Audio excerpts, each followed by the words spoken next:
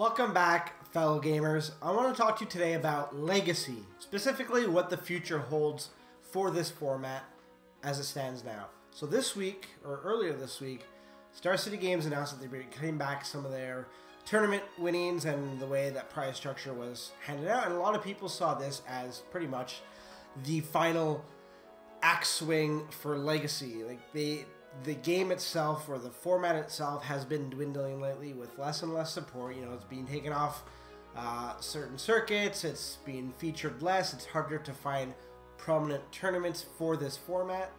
A lot of people are like, well, this is pretty much the end. The reason that Star City Games stated that they were, making these cuts was that if they had not made these cuts, they would have to stop it altogether because they're not going to have enough money to really keep the lights on. Now, I'm kind of paraphrasing there, and I'm drawing a lot from what the article said. They didn't say they were in financial trouble, but they did say that this was costing them a lot of money. And then you have a lot of people saying that, well, now it's the chance for like a Channel Fireball or a Card Kingdom or another big online vendor to really pick up the mantle and carry Legacy. Now, I don't think that's true. If you look at Star City Games, Star City Games says that they're not able to justify the spending and they're the biggest online retailer. Odds are Card Kingdom, like Channel Fireball, all these guys aren't going to be able to do that if Star City Games can't. Star City Games' biggest competitor is TCG Player, and TCG Player, all it is it's a conglomerate of a bunch of different small vendors, but they offer great prices. There was a great guarantee, so they siphon a lot of money from that. And furthermore, the amount of money that it requires to buy into Legacy is fairly high. That's not anything new. You can go into any video, any forum that talks about Legacy, and that's one of the things, is that big barrier. The big price spikes have already happened. They've happened years ago with the dual lands, with the Power 9. Power 9 has been quite some time that they've been priced out, so nix that part. But like essential cards that are on the reserve list, I'm not saying they're at their ceiling, because you never know, and you never know what can happen in the game. But they're fairly high, and for Star City Games, they've made their money off of these cards. They're not looking at further propelling. They don't have no additional incentive. Like, they're holding tournaments not for the good of the community. They're holding it so that people buy more product from them, so that they can then play in the tournaments that they're sponsoring. If they're seeing that turnout for Legacy isn't there, and the demand for selling cards isn't there, then they're going to cut it out, or they're going to reduce the amount of money that they invest in the format. I think that's what's happening now, and you're seeing that kind of a shift where Legacy is going to go one of two ways. It stays afloat as a fringe category for the elite of the elite, or just people who've grown up with the cards and still have them, and those people are grumpy that they can only play in a few certain events, but they're in their own little circle and they're cool. The other thing that happens is that the format completely dies. There's not enough interest to get tournaments going or to invest money into new player bases. Old cards get destroyed, they're lost in fires, floods, tornadoes, whatever. And then you're going to just see the death of the format. And what happens there is you're going to see card prices tank.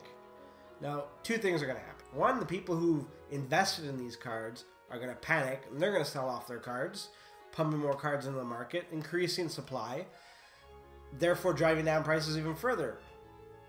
And then two, you're going to have the people that want to keep the cards because they want to bounce back. And that does happen.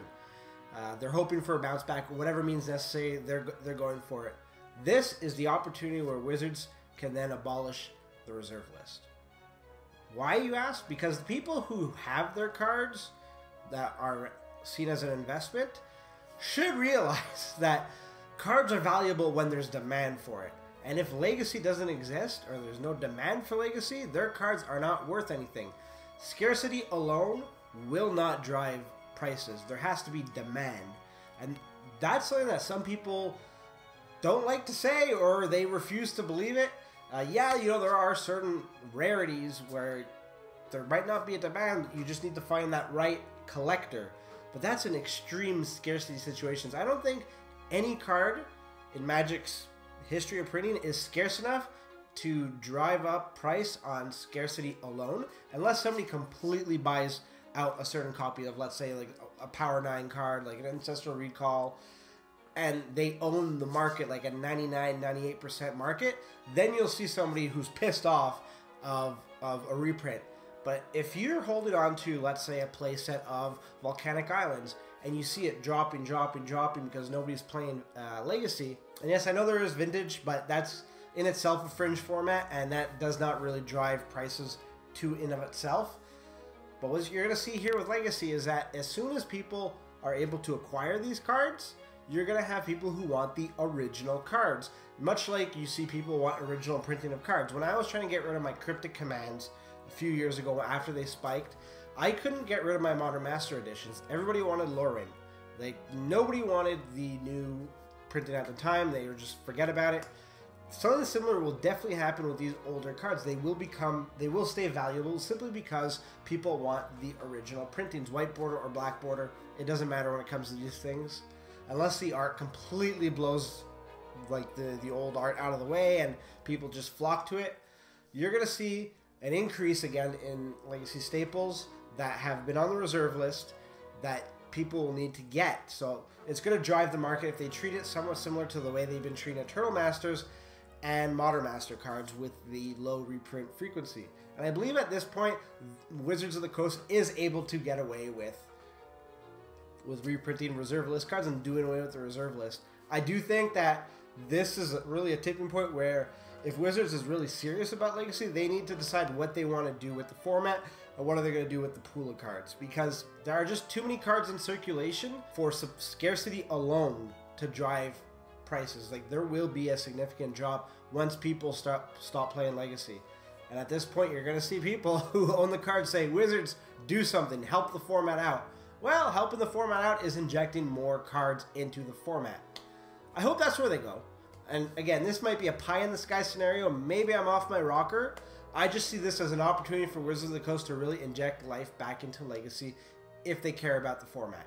And I have a feeling, dude, you kind of want to show off your old cards. You want to show where the game has come from. You also want to be able to have that factor of, wow, this card is, 25 years old and people are still playing with it. It gets people talking. People who are non-Magic the Gathering players will sometimes look through my cards when I tell them I play the game, and they come by an old card like, oh wow, that's so old, and then they get more information, they get really involved in the cards, and that does entice people to play. They see a rich history. So there you have it. That's my opinion on the changes that are going to be happening to the payout structure and how that affects Legacy. I personally see it as the night's getting darker before the sun rises. That's how I choose to look at it. I hope that is the case. I hope I'm not off my rocker. But anyways, thank you for watching. I really appreciate it. And if you'd like to check out some other videos, you can check out these videos here. Also, if you'd like to subscribe, which might sound crazy, I know. But if you want to know when I get updates or when I go live for certain streaming, you can click the subscribe button. It really helps the channel out. Thanks again.